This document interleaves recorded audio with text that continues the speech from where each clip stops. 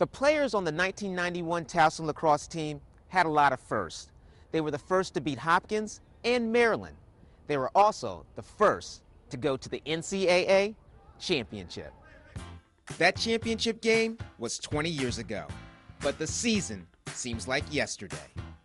My senior year, fantastic memories. Blatchley to Smith, gets it underneath, it's now 3-2. It was a fun ride. DeSimone, he's Blatchley in the crease, the one bouncer. It's now 11-6 and the Tigers are clawing their way back in. We were expecting to have a lot of goals and a lot of success during the year, and I think we had a couple setbacks, and I think we caught a little bit fire towards the end of the year. We got that last bid into the show, and we made the most advantage of it. Smith backing his way into Blatchley in front. He scores. That's 4 straight goals. It's now a 3-goal deficit.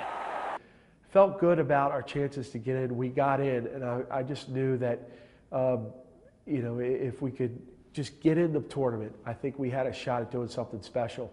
And obviously we did that. We just came up a little short. That experience is something that we can take with us for a lifetime. The Tigers were the last team to get into the tournament and the last team to get knocked out. But the memory of that season will always be special.